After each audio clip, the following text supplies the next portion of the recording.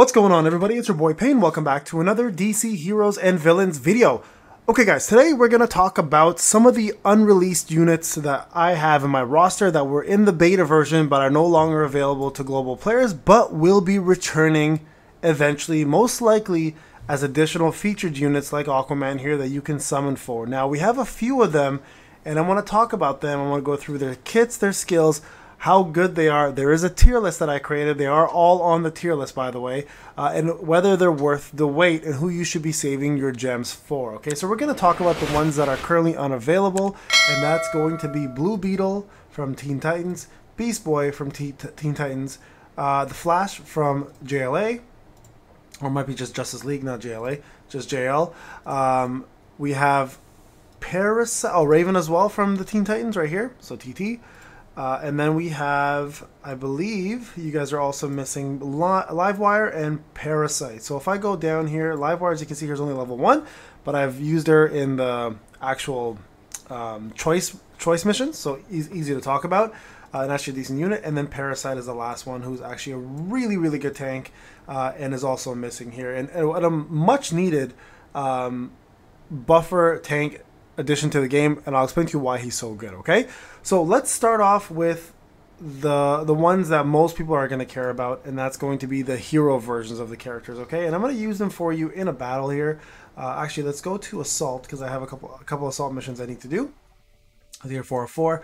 So I'll go ahead and create the team for you guys. You guys can kind of take a look and see how this team works and how they function and why they're pretty damn good. Okay, so it's going to be mostly comprised of Blue Beetle, Beast Boy, and I'll put in Raven. Actually, I'll keep Ivy in. I'll take Riddler out. Raven. Okay, so you can see here, Teen Titans, right? The only other Teen Titan that's missing here is Robin, and he's absolute garbage, so we're not going to bother with that. But you can see here, these three are really, really good. So let's talk a little bit about their kit before I actually jump into the battle and explain to you guys why these units are so damn good. So let's actually throw in, let's throw in Waller for this one, okay? So here, Raven first. Okay, so her passive, at the start of the battle, each time Raven performs a power move, which is really weird that they even put that in there. I don't know, there's just to say each time Raven performs a power move, grants immunity, and each time. So it actually starts, my mistake. So it's actually both. At the start of the battle, she gives Teen Titan members immunity for 2 turns, and every time she performs a power move, she gives immunity for 2 turns. The word is just a little weird.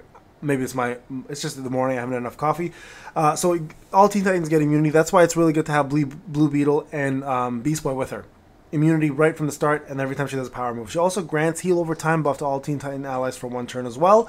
And that is actually very useful because as an off healer, and as a DPS, and as a buffer, and as a debuffer, she fills all roles really well. Raven is a unit that you definitely want to go for, okay? So like I mentioned, she has an AoE, which is attack all enemies, so area of effect, AoE. Damage multiplier 66%, so not a very hard hitting move, it's not meant to be, but it does actually offer 2 things. Inflicts defense down debuff for 3 turns, which is 40% down on defense, and then anti-heal as well too, so anyone who's a healer, especially for PvP and bosses that heal, this move here is going to stop them from healing. So a very, very good unit, very powerful unit, especially when paired with the likes of these guys here, okay? Now going to Blue Beetle. He's unique in a couple reasons. And the reason why he's unique mostly is because he's an anti-stealth DPS buffer, okay? So by anti-stealth, this is what he does. At the start of each turn, Blue Beetle has a 30% chance to remove stealth buff from 1 random enemy. If stealth buff was removed from the enemy, then the enemy gets vulnerability debuff for 2 turns. So units like Joker, who go to stealth after a certain point, units like Huntress, who get stealth after getting hit, Cheshire, who goes stealth as well too from getting hit. So these units are all units that are going to be harder to kill, because what stealth does, if you don't know, is if you don't take stealth out, the damage that's supposed to go directly to that enemy will actually transfer over to another enemy on the field. So it makes it more difficult to kill them, right? And by having stealth and then adding vulnerability as a layer makes it a lot easier for you guys to actually kill them, and makes it easier for those units to be targeted, right? Obviously. So next up we have his special, which is attack a single target with 1 hit. Damage multiplier is 126%, so fairly high.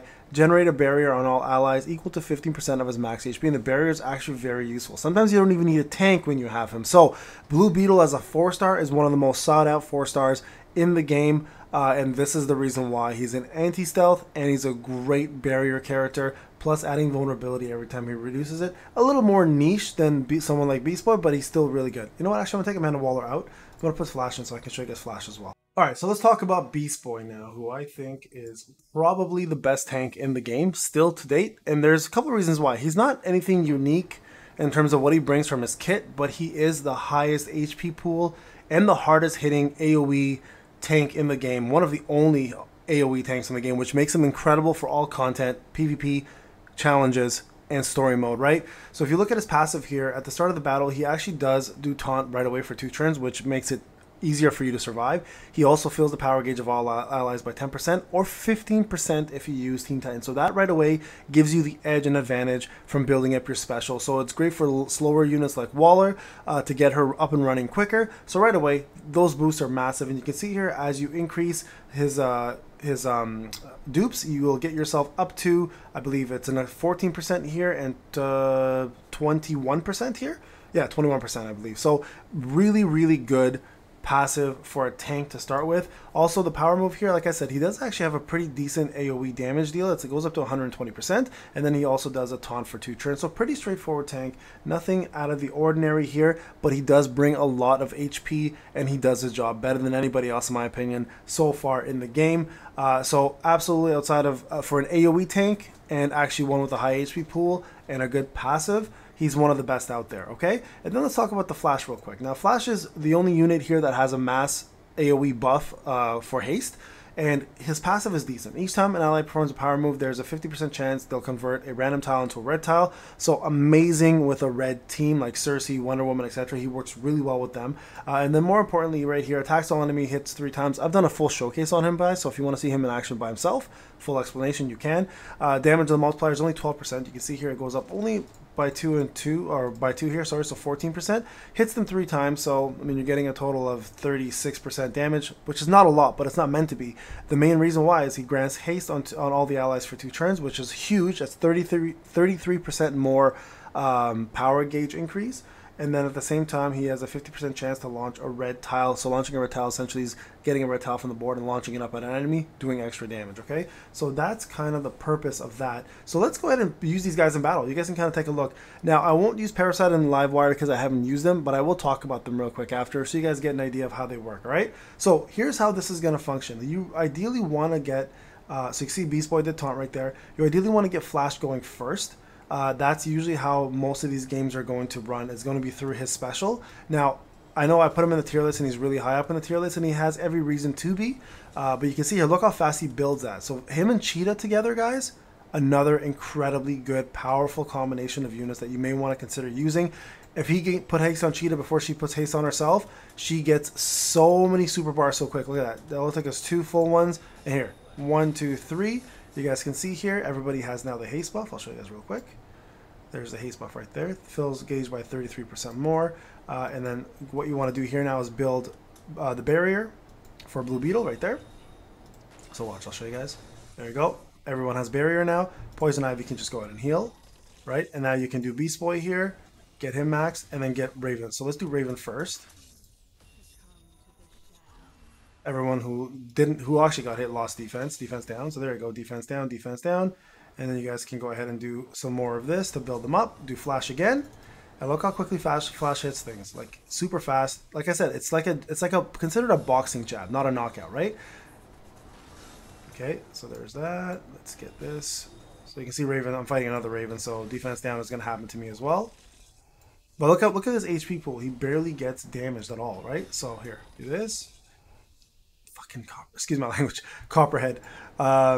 Gotta love Copperhead, man. I can't hate. I love the character. So look at that, dodge, dodge, dodge. Like it's crazy how many times he just dodged because I have accuracy down now, right? It's such a dangerous combination. People are I made a showcase for Copperhead and people are still sleeping on him. I'm telling you guys, use him. Okay, there we go. Beast Boy again. You see that massive AoE? Now I'm gonna barrier everybody here. So again, a healer's not even required really with barrier. Look at that, everybody gets it. Do green one here. Do Raven again. Okay, you guys can see here, not losing much HP, right? Flash kills off. Ivy will finish that off. There you guys have it. Fairly straightforward battle, very easy to complete. All 4 units are incredible, by the way. So if you were to prioritize it, if you want to run a full heavy Teen Titan team, Raven is essential because she does so much for that team in terms of buffing. Beast Boy is essential because he gives the power gauge, of course, to the Teen Titans at a higher percentage. And then, of course, Blue Beetle giving you the barrier, making it a lot easier to survive with a team like that. So those are the guys I would go for as the main 4. As you can see here, right now, currently in game, the villains are much better than the heroes. But with those 3 or 4 units coming out, with Flash, Raven, Beast Boy, and Blue Beetle, it evens out the playing field with villains versus heroes. Now, real quick, I want to talk about these two. So, Livewire here, she's actually a very fast character. She does have the ability that Aquaman has with the less damage, obviously. She attacks all enemies and actually has a way to remove all buff from the targets. Very good move, but very weak. Aquaman does like insane damage. So the two of them obviously are much different. She does have the ability to do dodge up on herself and fills her power gauge by 15%, so she can do this quite often and can be a big headache for a lot of people in PvP. So she's more of a PvP unit. And then Parasite is probably one of the best tanks in the game. So every time he removes a buff from a single enemy and applies it to himself, attack target 1 time, damage multiplier is 90%, self heal for 50% of the battle, and has a taunt for 3 turns. So incredible tank, and his passive is really good. Each time Parasite receives a buff, he has a 50% chance to gain 1% defense bonus. Each time Parasite inflicts a new debuff, is inflicted by a new debuff. Sorry, he has a 50% chance to gain 1 attack bonus. There is no ceiling for this, by the way. It can increase unlimited. If he stays alive, he's impossible to kill. So you really want to focus on killing him first. If you have him, you want to focus on him being a buffing unit or having a lot of buffing units around him like Waller, Cersei, etc. And you want him to actually get debuffed. Incredible unit, honestly. Parasite's a really good tank, and I highly recommend him if you get him. So there you guys have it. Hope you enjoyed the video. I'll talk to you guys in the next one. Take care.